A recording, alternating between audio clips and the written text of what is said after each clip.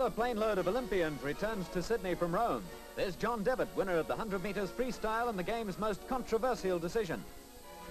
Dawn Fraser, who won the women's 100 metres gold medal, and John Konrads, who returned to form to take the 1500 metres in slashing style. For Dawn Fraser, homecoming means a happy reunion with her mother. Ilsa Konrads didn't do quite so well, but maybe her turn will come next time. For John Devitt, questions about his disputed 100 metres win. Well, Ron, you know swimming, it's very hard to tell who won a race, especially in 100 metres. I don't know. All I know is it was about 5 yards to go. I was about 6 inches in front of Larson. That's all I saw. At the finish, Larson doesn't know who won it, I don't. The judges were there as far as I was concerned to decide who won.